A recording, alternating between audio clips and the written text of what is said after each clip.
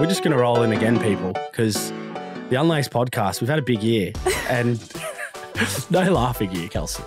But the last episode with Chris Terziescu was pretty inspirational. Obviously, he grew up in the mean streets of Craigieburn, came up to the youth centre there and has come out, an Australian champion as a heavyweight boxer. So there's a lot of diamonds in that episode if anyone hasn't seen it. Now, today is, you heard the laughing larrikin in the background, the incredibly talented Collingwood netballer, Kelsey Browne. Thank you for coming on the show, the podcast. No worries. Why am I already giggling? I don't know. This is a problem. You have a giggling issue. Yeah, I do. That's probably my biggest downfall. Yeah. I should put it on my Hinge profile. We're going to talk about Hinge. Oh, she's already dropped the word H. That's what we love. But yeah, what's been happening with you? Have you done a podcast before? I've done podcasts over the phone, but never face to face. Yeah, we're going to struggle because we're obviously friends and we catch up a lot and, well, not a lot, but we catch up and you're always laughing. There's always a laughing kind of aspect to this. I did say that I'm going to have to be careful because we're not sitting out for dinner having a friendly chat. Yeah. We're actually here to talk problematic, about right? So let's see how far we go. Don't worry, I've been in this situation many times with obviously close friends, like mutuals that we know that have been on here and we've got through it. So yeah. We'll be fine. We'll be fine. I'm ready. Just talking about Collingwood netball, obviously, we know the Collingwood AFL, they're huge. They've got incredible facilities. Everyone kind of has a chip against them. They want to beat them.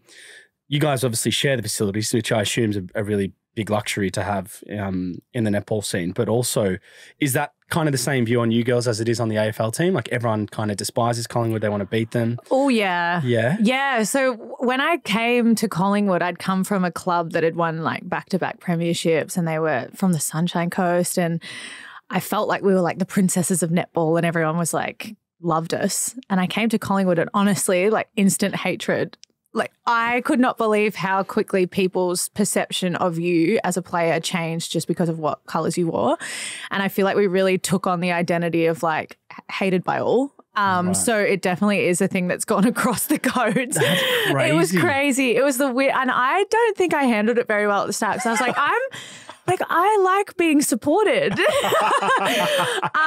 So yeah, it was this sort of opinion that, it was just easy to hate Collingwood and you just wanted to beat them. And I feel like every single time we played against a team, they'd find another level against us. But yeah, being a part of that club and around the boys and the AFLW girls and with the facilities that we've got, I mean, I'd be hated every day of the week if I got to do that every day. Yeah, it's pretty cool. Yeah. I've seen, I used to be in those facilities with the VIS. It's obviously changed now. But oh, no way. I was in the VIS back then. Yeah. I was in there in 2008.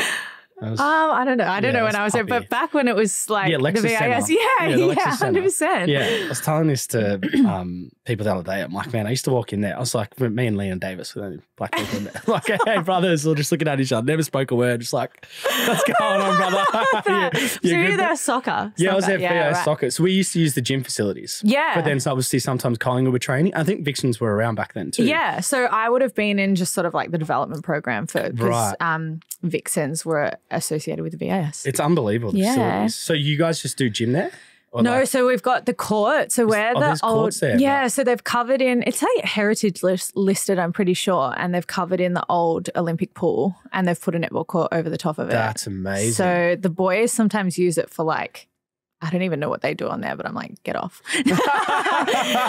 No, they do strategy and stuff on there, but then we do our full training. So all of our stuff and our training is at the same facility. Before we go into a bit more about netball, I do want to talk about how we met because the irony of this story is one of the funniest things. I don't even know how long we'd known each other. When do you reckon we did first run into each other? I have no idea. 2017, 2018? Nah, it would have been the end of 2018. I moved there end of 2018. Right. Yeah. So, ladies and gentlemen, obviously, when I moved back to Melbourne after my soccer days, I actually moved back in with my parents that they lived in a lovely apartment. Apartment? Come on. Oh, it's an apartment. It's the penthouse. No, it's not a penthouse. Well, it's a top floor. But I mean, yeah, it's great. It's a good, for parties and so forth. Which I never got invited to. Yeah, I know, you could hear them, I hope. But nonetheless, I was coming out of the basement one day and I saw this young lady, Kelsey, get out of a car and could barely walk. And I think you'd just done your ACL. So this is ACL time. So that's probably a good timeline. 2019. Oh, was it 2019? End of 2019, yeah. Yeah, so little did we know Kelsey was actually living in the apartment underneath. The same apartment, literally underneath your parents' house. Yeah, so that's how we met. Yes. Funnily enough, I actually met your parents first, though. Yeah, we have this running joke that my old man might have hit on you once or twice, which if Dad, you're watching, mate, that's fucked. But I don't think that happened. But I met your parents first and we bonded over sport. Yeah. And then, I met you. Did they tell you that they had a handsome son by any chance or no? No, they didn't. They left that out. Right, so you just assumed. Yeah. No, I didn't assume anything. No, that you didn't even know that they had a son. No, I had no idea. Oh, that's so random. And then I was introduced to you through a friend. Yes, correct. Yes. That's right. Wow, that's pretty crazy. Can we go back to the ACL injury? Because obviously highs and lows of sport we talk about. We will definitely talk about your highs. But that was a pretty severe injury at the time. I remember like when I saw you, were like pretty depleted. And an ACL is not like just your odd injury. Like it's somewhat life-changing in a sense. Yeah. Yeah, like your life changes once it happens. Massively. And I feel like I talk about it now as like one of the biggest, there's 2 turning points in my life at the moment. And one of them was my ACL. And I hate talking about it like it was, the end of the world. But at the time, it felt like a really big deal. I sort of look back on it and go, I mean, it was just a body part and you can rehab it and it's fine. And I've had a lot of friends go through a lot more traumatic things than that. But you kind of have to say those things to yourself in that moment. Well, yeah. And but it's sort of like your career is then sort of on the line. I think at the time I hadn't signed my contract yet. So I was in contract negotiations. I was out of contract. And you had just done my knee. So I was sort of like, am I going to have a job? And I'd just come off like probably the biggest achievement I'd ever done in netball 3 weeks prior to that. And it was just massive. So, and as I said, it was the week before finals. So all at once. Yeah, it was just, everything just sort of changed. I thought I had my next sort of 12 months planned out. And then all of a sudden it became, okay, you're not doing that anymore. You're just going to rehab a body part. And, but it taught me a lot about myself. Yeah. But so what did it teach you in a sense? Because it's a pretty lonely period, right? Like it is. You actually, someone analysed this once. I think it might have been like Luke Darcy in the AFL, but he's like, when you're injured, you actually work harder. Oh, rehab is so much harder. Because even when you're sitting still, you're kind of working. Like you can't move, you're icing, your legs elevated, all that sort of stuff. Like your brain's never off. No, and it's a big like mental game. I feel like that's the question I get asked the most is how did you come back mentally after a big injury? And especially with netball, it's such a stop-start. It's a really dynamic sport. So ankles and knees are... Is it common? So common, but also I think... getting back on court and being able to do what you've done before, it takes a lot of mental strength to sort of be like, okay, I can put 100% of my body load through a change of direction through my left knee. Yeah. So I think it just more taught me that there's more to you than netball and that I had been living, breathing, eating netball. And when it got taken away from me, I sort of had to look at what I'd swept under the carpet and been like, okay, what do I have left? And I put a lot more effort into relationships, family, friends, and actually feel like I sort of got my life outside of netball back on track because while you've got your sport, you just end up putting so much energy into that you don't think about. Yeah, and you love it and you don't think about anything else until it's taken away from you and you sort of have to go, okay, who am I?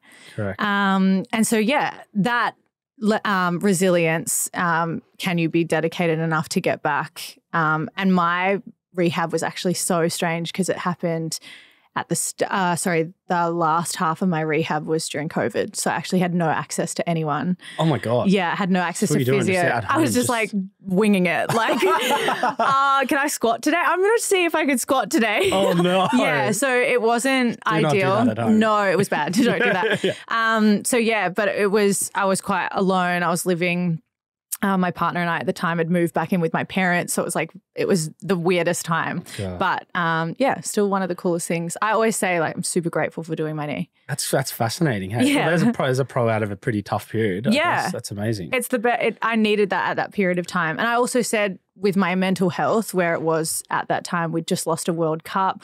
I'd gone through some like media stuff where my name was in the media a lot around a discussion that had happened with a coach. Like I was all over the media during those 3 weeks. And I remember saying to someone like, if a body part doesn't go, I reckon my brain, I'm gonna snap. Yeah. Or and something did go. Yeah. And it happened. So I think people talk about it all the time that they sort of know based on their mental space. I've heard Joe Ingles talk about it, that he sort of knew he was so stressed and his head wasn't where his body was, and that's why the injuries happen. And I feel like when you can look back on it, I could definitely say like my head wasn't in the right spot. Yeah. Well, it's pretty crazy. How do you go with the netball life balance? Because you obviously touched on it there that it was probably not the best pre-ACL. Yeah. But then you had that obviously learning of trying to invest more time into that space.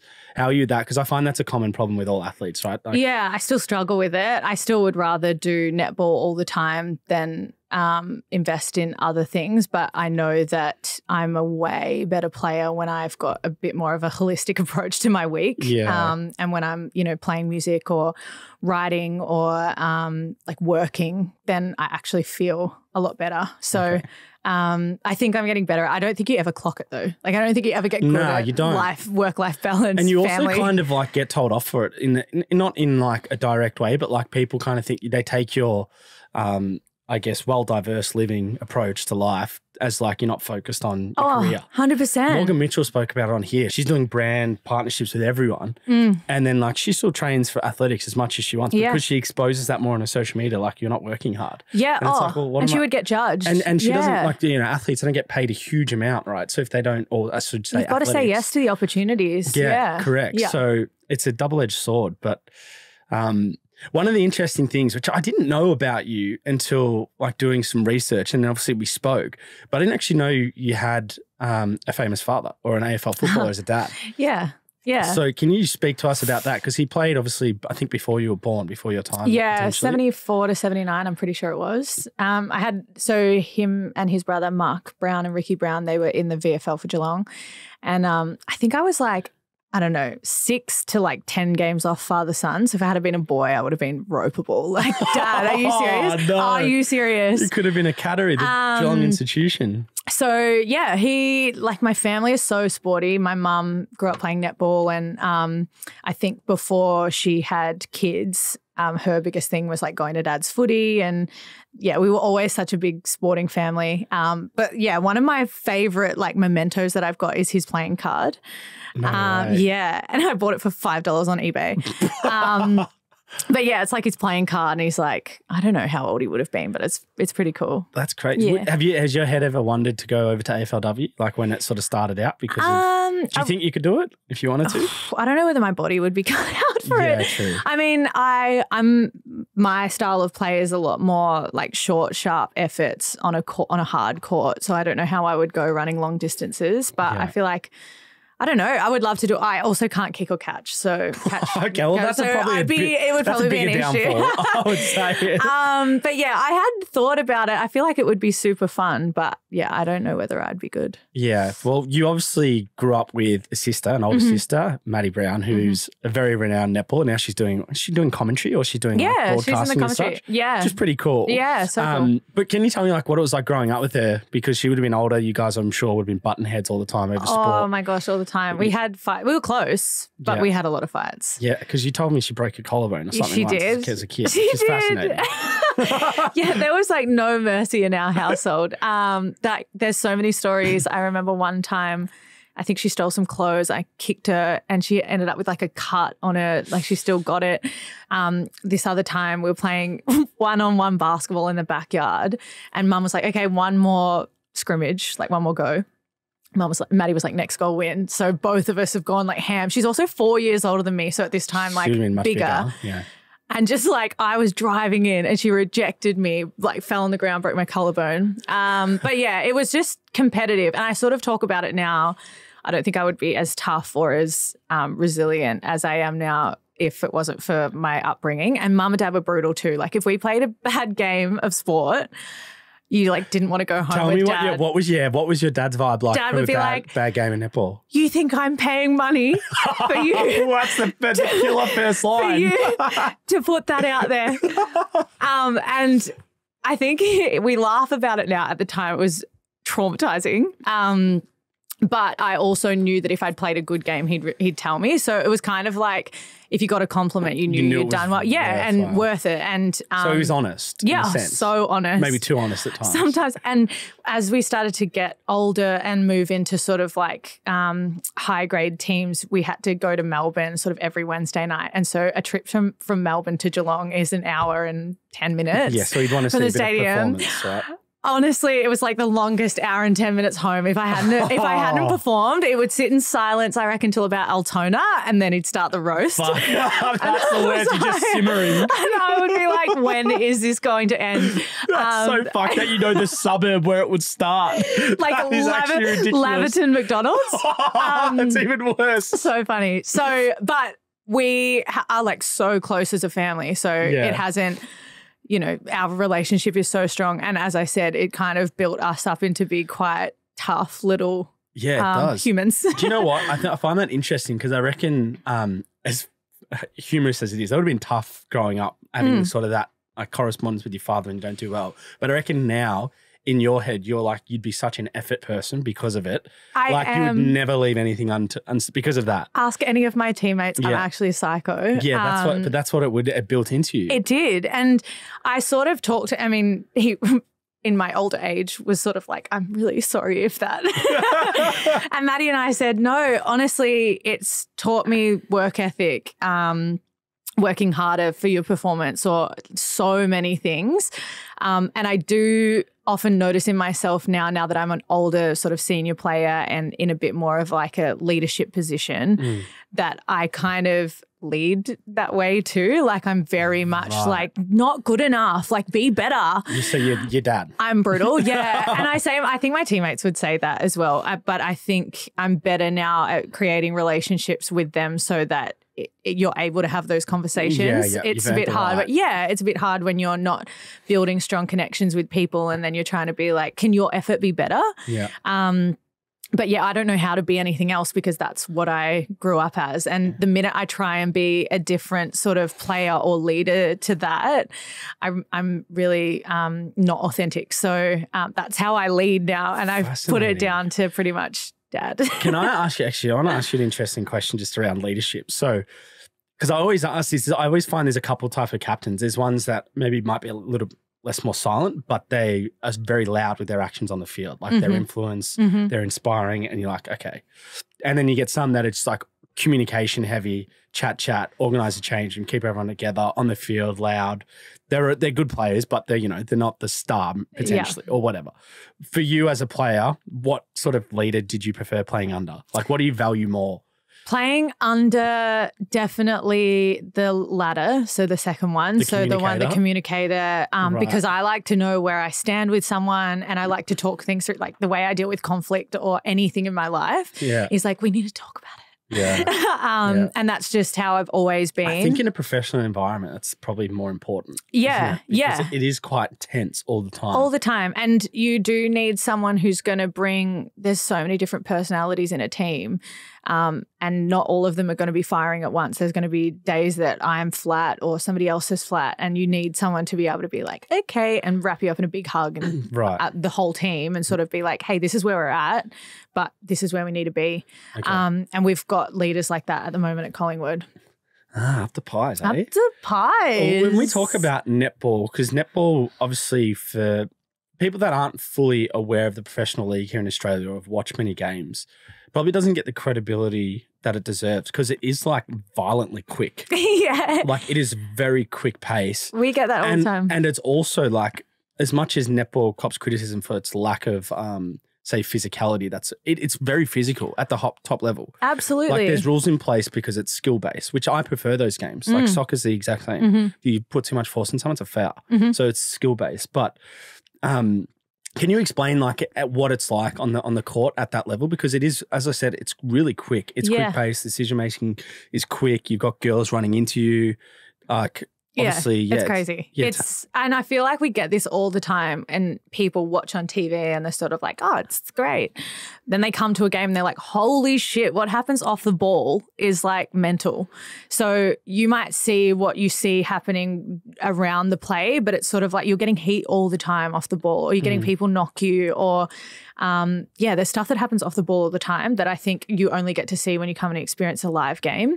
And we get so many people converted to netball just by coming. You always tell me that. Like, you know, you need to come watch a game to understand. Yeah. And I'm like, what do you mean? Yes. And the coolest thing I feel like in the last few years, and I mean, this is, I think, my 8th or 9th like professional year. So I've been through the whole like getting paid next to nothing in my first year to, you know, being like fully right? professional athlete now, which is cool to have been. That's an 8-year process. And the coolest thing about that is that now we're fully professional. You're putting more time in the gym. And so you're getting physically stronger. So the game's getting faster and harder and more physical. And like you said, the skill off the ball, especially defensively, to be able to like put enough pressure on and be physically a presence for your attacker, but then also not get pulled for a penalty. It's crazy. Tough, yeah. Right? It's like there is angles. Yeah. There's so much technical ability to it that I think people don't understand. And the coolest thing as well is we've had Jordan Roughhead come in and sort of sit into our previews and reviews and our training sessions. And even him having been in AFL is sort of like, you guys, wow, like there is so much technical stuff that happens within this sport that just the average punter wouldn't know about unless you're either in the 4 walls or actually in the netball space. Yeah. And that as well is we've got this really cool netball fan base that understand it. So I think once you get the game and the concept of how difficult some skills actually are, you really appreciate the game. Absolutely. Now, you mentioned actually there, because I wanted to speak about that, the professional journey you've had, more so from like a netball as a sport, like how it's grown, particularly when you came into it, because now it's probably more enticing for females to want to be a netballer because they can make a decent salary and they can live off it. What was that like in the early days when you were getting sort of not next to no money, but, you know, to live and survive off it would have been challenging? Well, I was sort of like a late bloomer, you would almost say, where I didn't get my first contract until I was 23. So my sister, on the other hand, got her first contract at 18. So the rivalry. Brewing. But I was getting to a point where I wasn't getting paid. I was essentially paying to play all the way up until 23. Wow. Until I got my first contract. And you sort of get to a point where you're like, okay, well, like, do I have to be, I probably have to go and like be an adult now and not continue to pursue my dream of being a netballer, you know, putting time and effort into uni or into work or trying to, you know, do I get an entry-level job and try and climb up the corporate ladder? Like you're actually I was definitely faced with that. You're 23, like what are you doing? Yeah, it's a like bold move at 23, 24 to still be going for a professional career, right? Honestly. And I think at the time I think I knew what I had to offer and I just needed somebody else to see it. And I mean, I had amazing support from my family who were like, well, go for as long as you want. But it was definitely getting to a point where it was like, well, you're 23 now. Yeah, like, you're not that good, sweetheart. Maybe give up. And then I got my break. Credit to you, man, because look at you. Let's fast forward 8 years. Leadership group, Collingwood playing finals. A World Cup medalist, like a bit going on here, which I haven't even reeled off your credentials, but don't worry, I'll build into that for you. But that's how quick things can sort of change. And like my entry into SSM was crazy. I actually love telling this story because I was a training partner, so you get paid nothing. What was it? SSN is Super Super Netball. Sorry, that's the league. The league name. Yeah, the acronym. And I was a training partner. Great name, by the way, Super Netball. Yeah, Super Netball. Fucking amazing. Oh yeah. And Madison, my older sister, was like the starting wing attack for Vixens. I was a training partner and I'm watching them play as a training partner, just going like, oh, good job, guys. Yeah. And they're over in Perth and she did her knee. And I'm watching on the TV, called my mum being like, oh my God, like in tears, like, oh my God. But then also going, am I going to get a call up? Honestly, no. I don't know if that's fucked or amazing. So fucked. The fact that your 5% of your brain space is even gone there shows me how competitive you are. Oh, and we are as sisters. But the coolest thing was she called me straight away. She's like just done her knee and she was like shattered. And she's like, this is it. This is it, doll. You're up.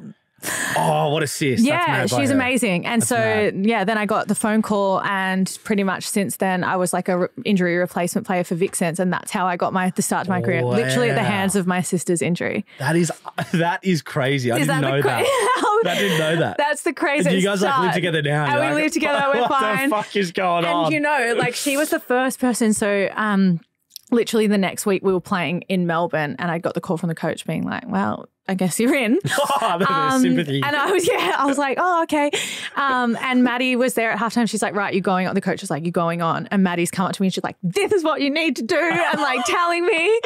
And she was like the most supportive sister ever. So I think that's like our relationship is so tight. Yeah. Well, imagine spare thought for your parents in that moment. It's like heartbreak yet triumph. They were honestly like, it was bittersweet. Yeah. What the fuck do you do? You just be like. One daughter's like shattered and the other one's like, yes. Like, so you've both done ACLs? Yeah. So Maddie's done 2 and I've done 1. My dad's done 2. My mum's done 2. So it's a family. It's hereditary. It's hereditary. When I did mine, the doctor was like, well, we're kind of just waiting for it, weren't we? That is so bold. He was like, I've just done my knee. And he was like, well, you were a ticking time bomb. So yeah, you're about to be there. In fact, we had the bed ready. So you took your time. Fucking hell, that's crazy. mental.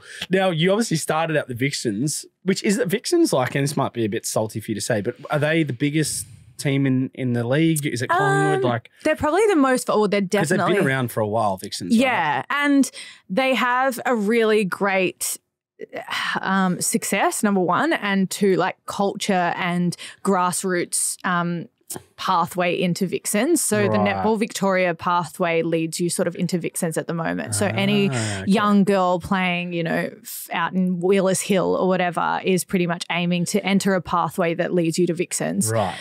So that's why when Collingwood comes in and just like buys themselves a team at SSN, you can see why the rivalry. Rift. Yeah. And so Collingwood, I think the coolest thing that we've done is sort of start to create a bit more of a pathway underneath Collingwood now. So now as a Victorian young netballer, you can go into either. Wow. Which is awesome. That's amazing. You know what? I think probably being a male as well, I'm a little bit naive to like how many girls play netball. It's the most participated sport. It's like, when you're a kid or when you're like a young kid growing up, it's either as a male you play footy, cricket or soccer, or as a girl you're probably playing netball. Like, that's it. That's like the first choice, right? I think it used to be netball and soccer. Basketball as well, maybe. Yeah, soccer too. Soccer's very popular. Yeah, for girls. And but then obviously now AFLW has come in and cricket with the WVL. Yeah, true. So there's a lot more, which is so good for young girls. And we often get asked the question, like, do you feel threatened? Does netball feel threatened about these other sports? Like, no, the more opportunities for kids, the better. You're correct. And women in sport, that's amazing. And I feel like netball just continues to keep pushing what they want, what product they want to put out there, and signing the likes of, KO and Foxtel as their broadcast. Massive, right? Yeah. So I don't think there's not that there's not a threat. I just don't think that netball's sort of buying into that. They're just sort of on their own path of what they want to do. That's good. So you like idolized by like all these young girls. So they just like, oh my God, it's Kelsey. Well, look, I'm going to go into this actually because we went on every now and now, for those that follow the Unlaced podcast like very closely, you'll know that I venture onto TikTok Live every now and then, which is an absolute fiasco in itself, that platform. I don't recommend it for the faint-hearted because some weird shit goes on there. But obviously when you go live on TikTok, you can actually connect and go live with other people. They can be like randoms. And you have discussions and like they have people on their live chatting and you're talking, you can battle, people pay you for like just being there and they give you gifts and the more gifts you get, you win. It's fucked, Which right? I didn't know about this until... Which I don't actually like that aspect. I just like going live, talking to people. I don't want people to like You send taught me gifts. this. Yeah, I did. Anyway, Kelsey and I went on a live and like to go on a live, like some people get like hundreds of people. And which is like a lot. And like I go on, sometimes I have like 20, 25, which I think's fucking a lot. And then I'm like to you, I'm like, hey, how many like people are on your live? I don't know, I think got like 80. I'm like, 80 people you were on for like 5 minutes, never been on live. And then I had all these like young girls coming over to my chat and like having a dig at me because I said something wrong about netball or like had a dig at you. And I'm like, holy fuck, she's got like a fan base here, like a cult. Yeah, well, netball, like honestly, the netball fan base is like so passionate. I think that's one of the coolest things about netball is like how passionate their fan base is. Yeah. Like they will rip you to shreds via Facebook if you come for netball. Like you saying what you said on the live, and you had people being like, "Are you joking?" Yeah. She's this person. She's the best in the world. I'm like, I've never seen her play. I'm sorry. She's like the best. Look, I said a comment around the GK position because I was like, for me, who wants to play GK? Yeah, well, it's like in soccer, for example, when you're the goalkeeper, like the goalkeeper we say has always got a screw loose because they have to be different to everyone else because they're the ones diving headfirst on balls. They're doing things that no one else wants to do. Right. So I was like, I'm always fascinated by keepers because they're always a little bit left field. Right. No, it's like not they're the playing same. a different sport, but netball's probably different, right? So different. Yeah. So when you were like, who wants to play goalkeeper? And like Jeeva's on the live. And she was there. Honestly, I'm so sorry, Jeeva. Honestly. And she's like the best player in the world and has been for like 16 years. I caught my fair share of hate, so don't worry, I felt it. But what's interesting though for you, and I always like in professional journeys, when you start, there's always kind of like a point in your career where you're like, okay, now I feel like I belong. Yeah. Do you know what I mean? Because absolutely. the first few sort of periods of your play or passage, you're kind of like, you're getting used to it. You're like, this is fucking crazy. Like, what is going on? You're just like happy to be there. And you're sort of like, oh, and then there's like a penny drop. Some great players, they don't have that penny drop. They're just from the get-go. But I had that penny drop where I'm like, okay, maybe I do belong. Yeah. For you, I think it was when you went to Sunshine Coast, right? Yeah. Good research. I'm on the ball, man. I'm like a centre in the game.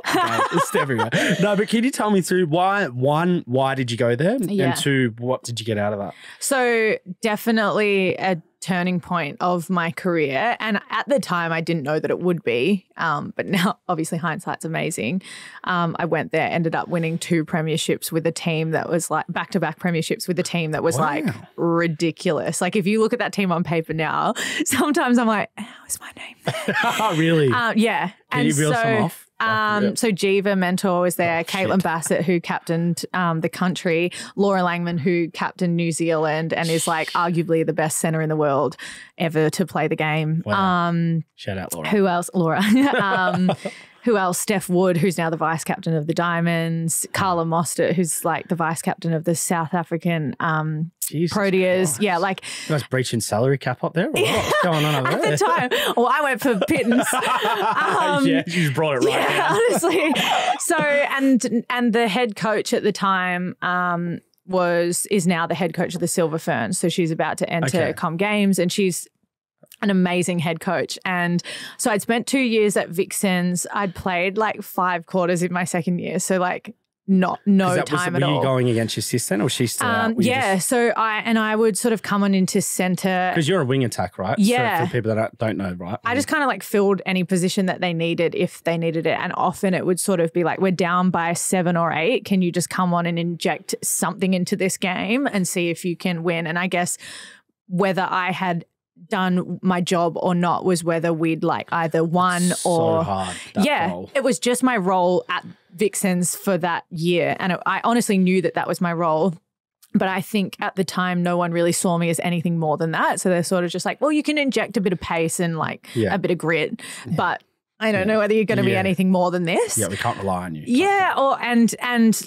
you might only ever be a fringe player here. And so when I got the phone call from Nolene, who at the moment is like the Ferns coach and everyone, she's called Auntie Knowles. Shout out Auntie Knowles. Auntie Knowles. And I got a phone call from her being like, oh, so I saw you a few years ago playing at a preseason tournament in New Zealand, which is probably like my first taste of professional netball. I got to go for Vixens because someone was injured.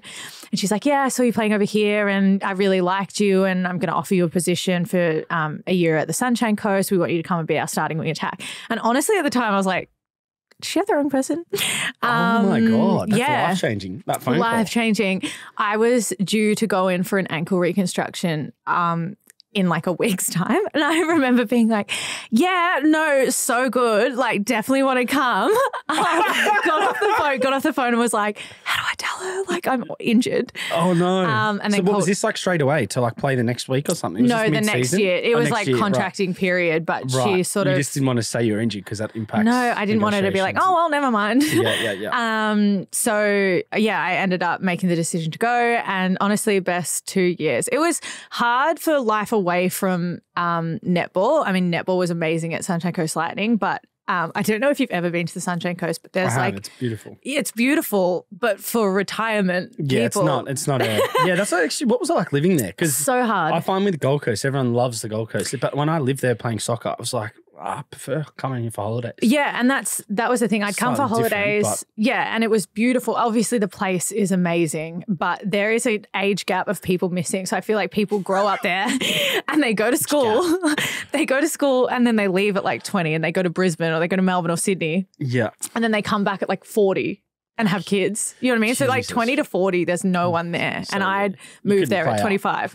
Well, yeah, I was like. There wasn't much talent around for you. Well, I moved with my boyfriend at the time. And so that was okay. But we split up while I was up there. Right. And I even just friends, like I hadn't met anyone outside of like my team who I would be like, yeah, I really vibe with these people. So there's a bit of lonely space. It was just, Do you think that helped your netball though in a way? Because that was like your outlet? I was really focused, So I think because netball was the main thing that I had up there, I was so focused on what I wanted to do. And I also hadn't done anything yet in netball. Like I had no credibility to my name. Yeah, so you had to earn your stripes a bit. Yeah, I knew that they were the 2 years that I really needed to invest in my sport and hopefully that would set me up for wherever I went after that. Okay. But I was moving to the Sunshine Coast hoping that I'd be there for 5 years. And then after 2, I was like, I'm so lonely. Really? And that's where the Collingwood sort of came about. So how long's Collingwood's netball team been around for? It's been around for 6 years. 6 years. So Lightning and Collingwood came in at the same time. Oh, right. Yeah. Okay. So you've just missed the first 2 years essentially. Yeah. Wow. Yeah. And that's then crazy. Been at Collingwood ever since. I never thought that I would be at Collingwood, but the opportunity... Netball's very strange in the sense that there's not a lot of contracts going at the end of years. So, and movement is not really that big. Once you're at a team and if you're performing really well at that team wants to keep you. And there's so many positions. 10 positions.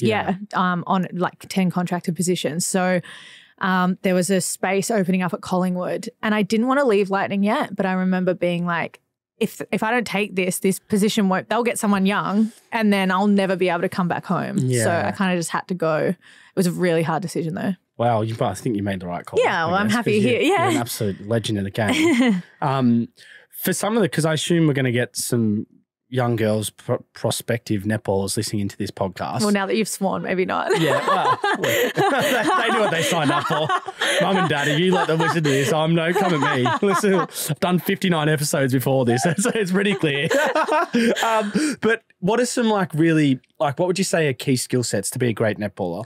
Or doesn't have to all be like physical or. It's funny that you say that because this is like my biggest question and I love this answer because you've played, let's just be real, you've played with the best in the world. With the best in the world. And against. Yeah, and I would honestly say hard work is like fucking boring. No. That's so true. So true. Well, I'm not, like I say this all the time, like I'm not the most skillful. I'm definitely not the tallest. I wasn't the fastest. Like I honestly, and there's an old coach of mine who said to me like, when you first started, you were not very good. But credit to you that you've worked hard and I've been able to, I feel like I'm the epitome of if you work hard, you can maybe do something with it. Because when you think about it, yeah, well, it's true because 23, you didn't have a contract. No. And so you could have only got really here with hard work. Yeah. And I don't want to sell myself. Like people are going to be listening to this, oh, she must be a pleb. Yeah, no, you know what? I got actually a funny comment because I was trying to find because I've never really watched you play up close. Like I've seen you on TV play, but like I don't fully understand netball. Yeah. I just know that it moves quick and like I can't pick up the intricacies of like the detail like I could with soccer, for example. So I was trying to find Kelsey Browne, what's some of her specific like skill sets? Attributes.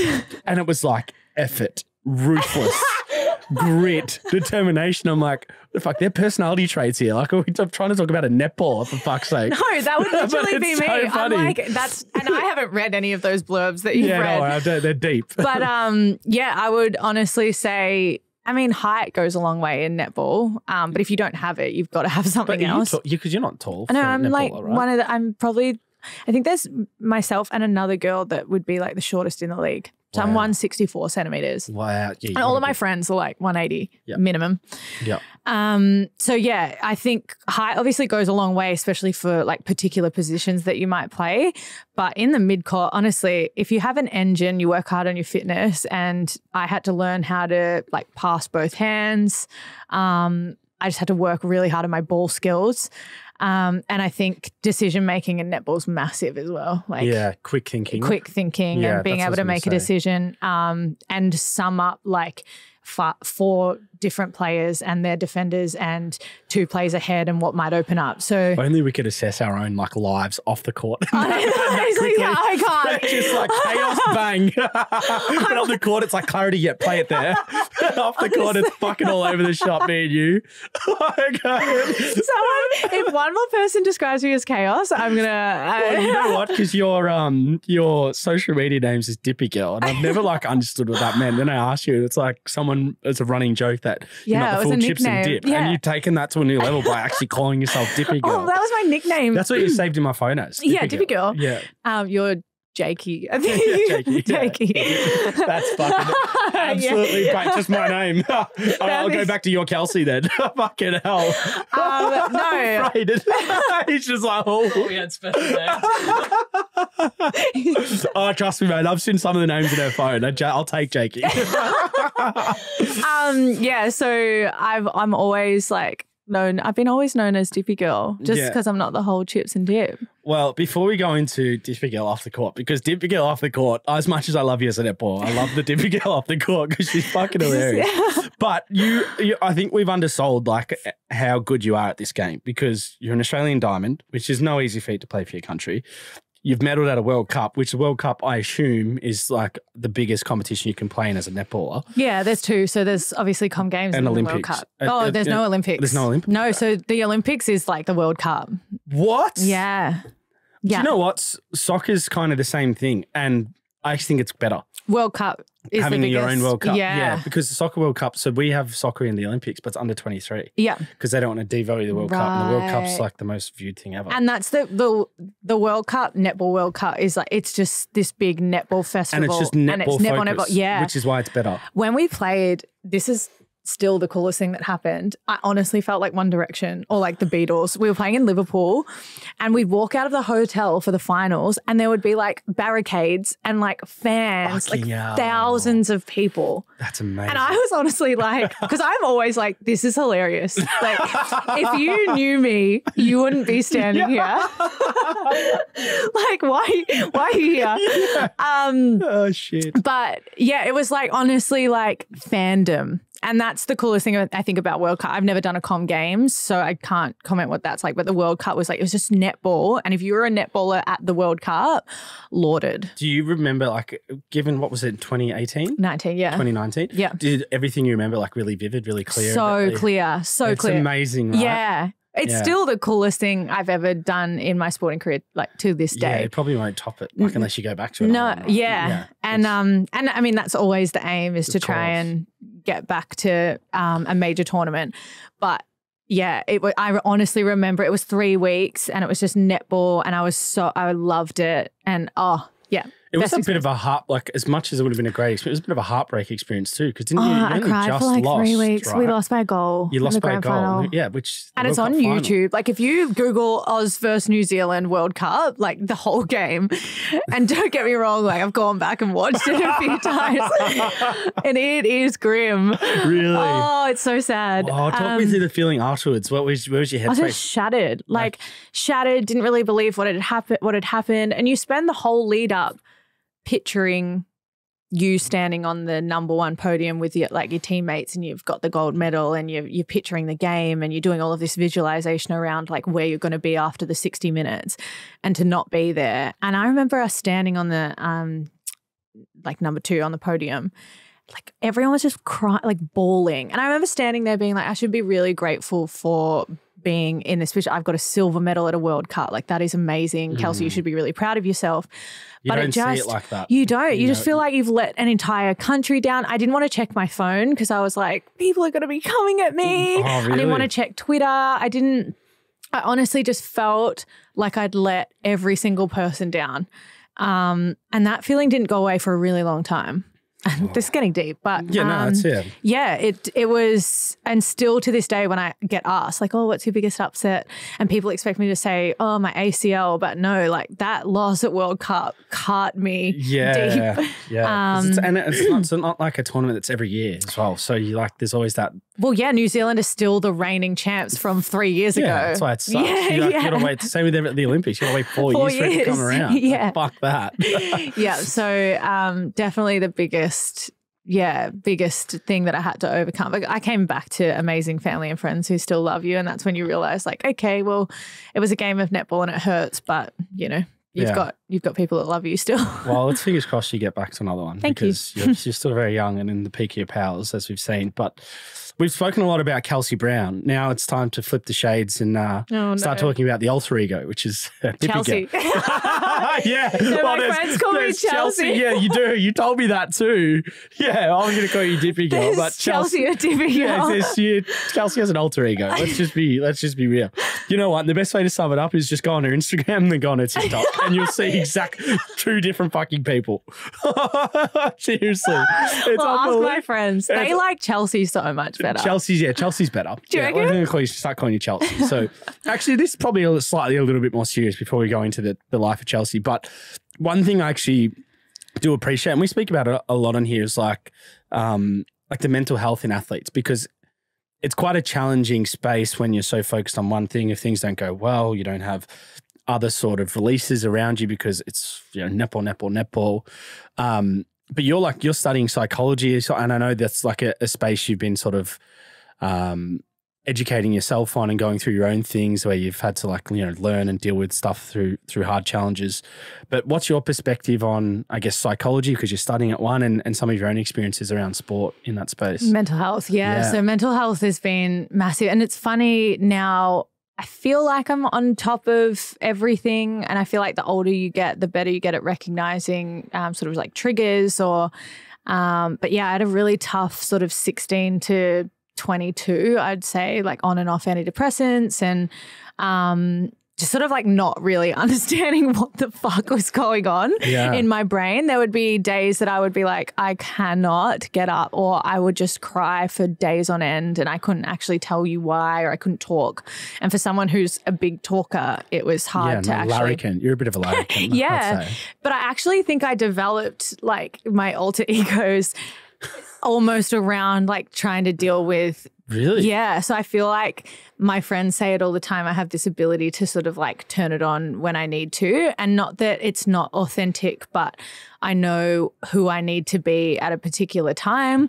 And certain people. Yeah. And I guess the people, I feel like I am myself a lot of the time, but only like people really close to me have probably seen me like really flat, or I just know what I sort of need to do. And I feel like having an alter ego is actually like, it's an easy way to sort of be like, that's okay. Like this is, really? Does that actually help? You reckon? Yeah, it does. Like, what would Dippy Girl do? God, I don't want to know the answer to some of those questions. No. So my mental health now, I feel like I've got a completely different perspective on it. I think my attitude has sort of changed, and I've got friends who have lost parents, and so I feel like a lot of the time now I'm just very, I feel like attitude's everything, and the way you sort of look at a situation is going to impact how you feel about it. I did a lot of gratefulness stuff. I think you've had Jackie on this podcast. Yeah, I was just about to say. So Jackie's my psych. The amount of times I've spoken to Jackie Lauder, I can probably count on two hands. Right. But the amount of quotes and like gems I can give you is like endless. Yes. And one of the things she said, because I wanted to give you credit, because obviously you've gone through your challenges,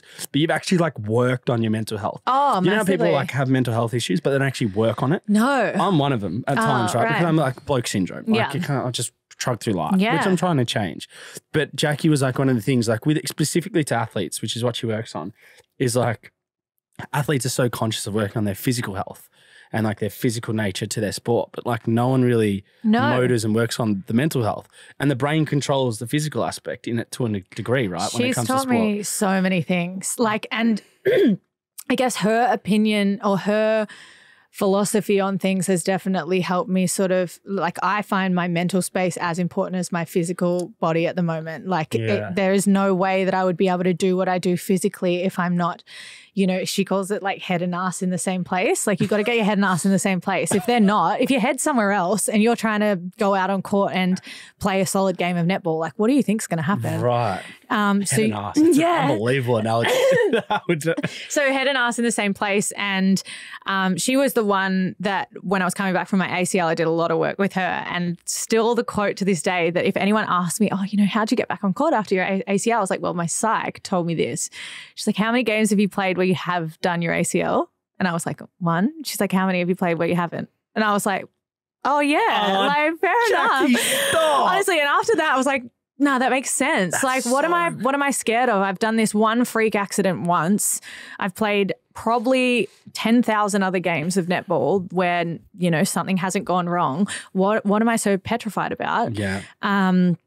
And yeah, I think working on your mental health, I feel like there's still stigma around it, which I find so strange because I'm like, oh, it's like going to the gym. Like you just go and talk to someone. I feel like everyone should have a therapist. Yeah, like just go and talk to someone. And I've learned so much about myself through the way I handle situations. And there's so many things that I look back on and I'm like, oh, I would have handled that so differently if I was in the headspace that I was now. Right. Relationships, like losing out on teams or friendship breakdowns or whatever. I just would have handled things so differently if I had have been working on my mental health. And I feel like, and I feel like that was sort of 23 to 25. Okay. And I'm so much better at dealing with situations now because I just find the way that you look at it is just. What are some of the what are some of your remedies? Because some of the things it's like prevention. Like, you know, not so you don't get stuck in bad habits so you get to that space. But what are some of like the things like your releases, your sort of,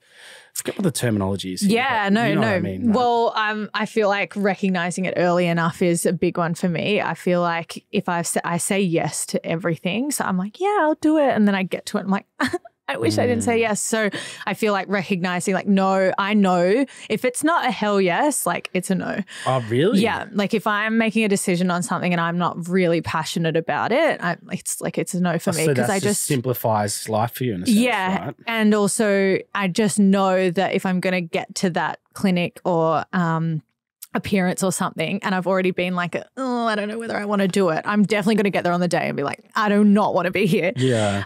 So I feel like I recognize things a lot earlier and don't put too much on my plate because I just get stressed out. But my biggest one is music. Like if I'm having a shit day, I'll just go home and like jam out. I'm so bad. Like I can't really play that well or whatever. No, I can't. I honestly can't. Oh, no, I can't. I'm biting my tongue here, guys, because I can't. You are the songbird of your generation. No, I'm not. I feel like if you know like a anything, mixture of Fergie and Jesus. If you know anything about music, you'll be like, yeah, she sucks. No, but I find it so therapeutic. Yeah, that's awesome. I've just found this I find listening to music therapeutic. Yeah. So I think it started as listening to it or like I would go for a walk and listen to my favorite music or whatever. And then when it started to translate into, okay, well, I could just like play this now. I don't know. After I sing one song, I honestly feel so much better. I could have had the worst day. I could be crying through this song and I'm like, I'm great. Well, no, because look, you've segued into this beautifully. No. No, because you don't have to play just now. But essentially, guys, what we've organised is Kelsey. I'm not going to lie here, right? So I've been on a TikTok live with Kelsey, as we've said. And when I think I've spoke to you before or you'd posted something of you playing piano and I was like, fuck, she sounds really good. Like the piano aspect. And then like 5-10 seconds in, you just started singing and I'm like, holy fuck. I'm like, she has pipes, guys, like serious pipes. So we're on TikTok live and I was being a bit cheeky. I was like, because you were playing piano or sitting in front of your piano, I think, at the time. And I'm like, come on, Kelsey, just play us a song. And you're like, I get so nervous. You've like literally written your own songs and you play other people, like covers of other songs. So like it's a legit thing. Anyway. Well, I mean. Well, I'm going to tell you why it's legit in a second, ladies and gentlemen. But anyway, she starts singing on this live and it was like, holy fuck. I could even hear the people in the chat like silent at home. Do you know what I mean? It was so beautiful. And then we spoke the other week And believe it or not, you got a pretty amazing email, which I want you to share because this kind of shows that you're actually not, Joe Blows when it comes to singing.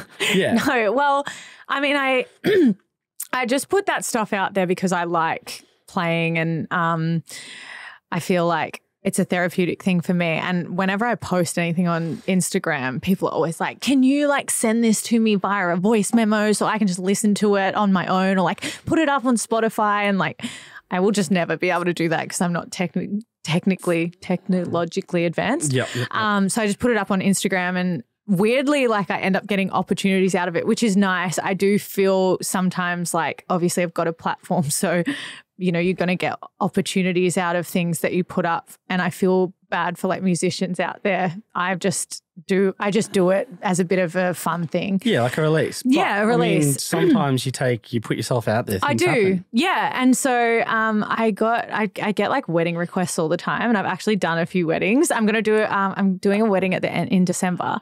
But the coolest one is I got this message or email the other day asking like if I wanted to play at Splendor. And I honestly was like, are you joking? That is ridiculous. I don't know what the gig Splendor actually is, but like Splendor in the Grass. Like the Splendor in the Grass. You are going to potentially be playing. Are you going to play? Did you say yes? Well, I've said yes. I'm just still waiting on details, but like still the fact that is even like on the cards is unbelievable. Is this from like a couple of TikTok lives and Instagram, or have you been actually like doing stuff on the side where it's like people know you as this person? No, it's just on Instagram. And I feel like it's just this for me is like just put yourself out there. You might not be that, like that's my lesson to people. Like put yourself out there because I feel like I put myself out there for people to be like, okay, well, she's not very good. Or one of the people that I love the most that does this is Dale Finucane. Do you know him? Yeah. He plays. He's gone to Cronulla. Right? Yeah, he's gone to Cronulla. Yeah. And him and I were obviously living in the hub together. Cooper Johns as well. We like would play. We'd have like little band meetings and like play together. Crazy. Yeah, it was so much fun. And he just like puts like him playing his guitar on social media all the time. And so I was like, do you know what? If he's doing it, like just do it. And you might inspire someone to listen to it or pick up guitar or, put themselves out there. So yeah, to have opportunities coming out of it is kind of cool. And I don't want to say no to things. Like, have you seen that scene in Anchorman where like they asked Ron Burgundy up on stage and he's like, no, I'm really not prepared. And he pulls the flute out of his sleeve. No, I haven't. Ladies and gentlemen, I don't know if you can see this because I'm trying not to. I don't want to. We came prepared because I don't want to. Okay, give it here.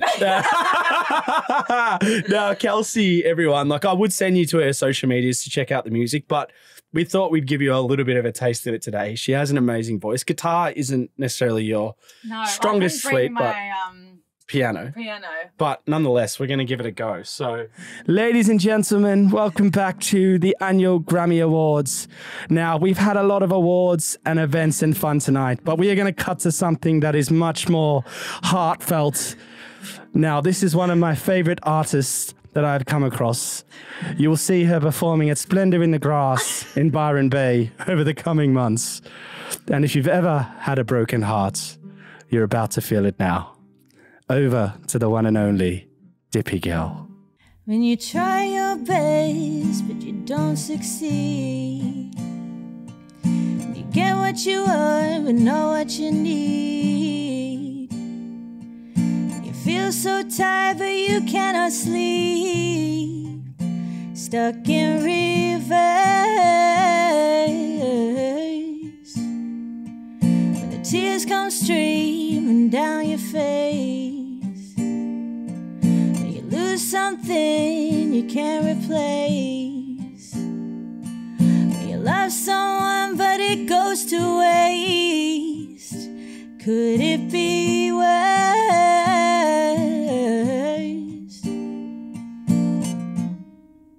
Lights will guide you home and ignite your bones. I will try to fix you.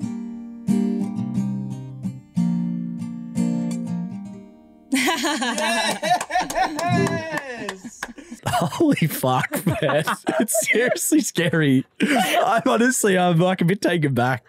I'm a bit taken back here. But ladies and gentlemen, obviously, is your like stage name going to be Dippy Gurl? What's it going to be? Kelsey Browne? Know. It's still yet to be announced. No, we were just saying maybe Kelsey Browne's like netballer. Yeah. So, and you're like, F I'm her. Chelsea. Yeah, Chelsea. Chelsea's who I am. Honestly, Dippy Gurl. would you take that seriously post-career? Like if it took off? Like you love it. Obviously, it's a I'd bit of have a... to get a lot better. But I went to music college for like, I said before, like 4 seconds. And I met a really, really close friend of mine there, and she's like a fully fledged musician.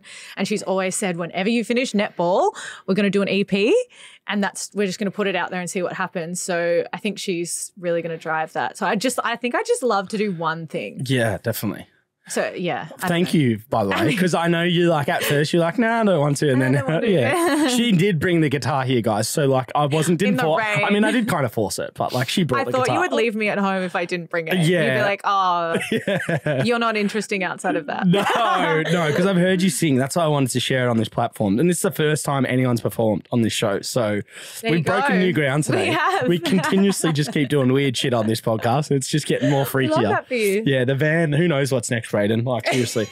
But to segue into just another topic, because obviously your music career is blossoming, but dating now. We talk about this a lot because I had your ex, obviously Ryan Pappenhausen, on this show, and part of me sympathizes with you both because like I can't understand it or relate to it, but like your whole, like it's funny because when I was researching you, and I think I told you this, I typed in your name, like the second thing was like Kelsey Browne and Ryan Pappenhausen. Yeah. And I was like, just like dating in the spotlight without going into obviously your relationship, but like, was that difficult? Oh yeah. I feel like it takes even for him, I imagine, right? It would have been difficult too. Well, we met, it's weird to talk about, but we met like before he debuted, and I had just moved to Collingwood, I'm pretty sure. And so I literally I was with him through his entire like rise to fame. Like he ended up winning a premiership and a Clive Churchill, and superstar. We went on and we went on a holiday, and honestly got stopped by every second person. I just remember thinking like, wow, you've got to be like a special kind of person to be cut out for this. Yeah. But yeah, dating in the spotlight is hard. I'm sure anyone and I mean, I'm sure we look at ourselves and we're like, well, we're not that famous. You know, we're not like Bucks. In Melbourne. I'm not Bucks. Victoria Becks. His mullet's more famous than like half a football team. Honestly, like, yeah. Do you know what I mean? And it was hard. Beautiful. I think the craziest thing, and like we've laughed about this, is that Storm really went hard on their marketing campaign after we broke up. And honestly, like he was everywhere in Melbourne. So I was driving to training one day and like turned to my right and I've got a video of it. And like there's Ryan's face like on the side of a tram. And so I feel like that was like the weirdest thing was just you've gone through this like public relationship, but then also like a relatively public breakup. Yeah, but that's probably the hard part, right? It's like when you're trying to move on or just get past sort of certain situations, it's very hard. Yeah. So, but we're like, and I've said this in so many interviews, like we're amicable, like no one did anything to each other. It just sort of ran its course. And, but yeah, it's definitely funny having him be like relatively famous and, on the side of trams. Yeah. And like billboards. Like I was like, cool. Oh my God. But yeah, so I'm single now and I have been for 8 months. I low-key think you two might get married, but just perhaps. He's a good looking fella. It'd be an Unlaced podcast wedding. Yeah, but we'd have you both on here just to like talk about the men. It'd be elopement. Yeah, just the journey. No, so now it's sort of been like 8 months single. Has it changed your view on dating after dating someone like obviously, well, you're quite well known in your own regard, but obviously he's really well known from an NRL perspective. I think I just don't. I think I enjoyed being in a relationship, and probably wanted to be in relationships when I was younger because I felt like I'm just kind of like a relationship person. But I feel like the last 8 months have kind of taught me how good it is when you are learning a bit more about yourself. It's given me an opportunity to figure out who I am. And I feel like that was another big turning point for me. It's been like, okay, your life is not going to look how you thought it was going to look for the last, 3 or 4 months. What does it look like now? And you become really like reliant on yourself, and you know, codependency sort of goes away. And I do so much alone now, which is cool. And like, I love my own time. And I just feel like, yeah, someone's going to have to be pretty special to sweep you off your feet. To take me out of that, to take me out of that like single looking after me. That's good. So you're dating yourself, as they say. Pretty much. That's cool. She's all right. which alter ego are we talking about? Dippy's good. Chelsea's questionable. Yeah, so it's like dating in Melbourne though is so funny. Oh, I don't really each other, date, but I went onto Hinge because I was like, oh, I think maybe I'm ready to go onto Hinge. I lasted like 20 hours. Like no shit, 20 hours. I can't do that. Nah. I had Tinder when I was like 20 and I went on like 2 dates and like 30 minutes or 5 minutes in, I was like, I can't wait to leave. I had someone message me and be like, oh, like, so I've just Googled you. I was like, they Googled you. I was like, and that's when I got off because I was like, that's too much. And I'm not even like, I'm so not famous at all. Like I'm no one. So like imagine you've got a good following on socials. Yeah, but like imagine someone then coming to you and being like, I've Googled you. Yeah, that's fucking creepy, mate. That's rule number one. You don't say that like, to what? you. Do you reckon it's harder for athletes to deal with like heartbreak and stuff? I think about it because you have so much downtime. Do you know in like other careers you're always doing stuff? Yeah. In sport, you work harder probably than anyone, but in a shorter space of time. And I feel like your training and the intensity of it puts you in positions where you can be a little bit more like emotional or vulnerable because like you're so tired at times. Yeah. That's when I found like the hardest was when I was like drained from training and then I'd be like emotionally drained as well. Yeah. But people often say like, oh, athletes don't work together, but I found being with someone who understood what I was doing actually 100%. So much better. Yeah. And like they sort of just got that you couldn't just you don't cancel need to training. Explain it. Yeah. You don't even need to explain or it. like, and I'm sure Ryan got so sick of this, but I would come home and be like, ah. That's different. Yeah, I'm on his side there. I don't understand that. So yeah, it's but I feel like someone who understands like the pressures of it and like probably what happens behind closed doors of an elite sporting team, that made it easier. But yeah, dating, I just don't really do it now. Yeah. I'm just quite happy alone. Maybe I need to get like a date therapist on here because it's a common theme between all my guests. It's like, really? We all struggle to date. I'm included. Yeah. You could not ask me to go out for dinner with someone. Like what? Yeah. Like what? I'll learn about you. How are we talking? What are we talking about? And also like, I don't want to talk about myself. Like I would rather just talk about or hear about you, but then also I'm probably not interested. Yeah. So. Yeah. That's true. Yeah. So that's me at the moment. Dating myself. Dating yourself. Well, Kelsey, Chelsea Browne, Dippy Gurl, honestly, it's been an absolute pleasure. I've always wanted to get you on this platform since we've known each other because I knew you were a character. But you, for people that don't see you on the court over the next few weeks in the finals, you can see her at Splendor. It'll be fucking there.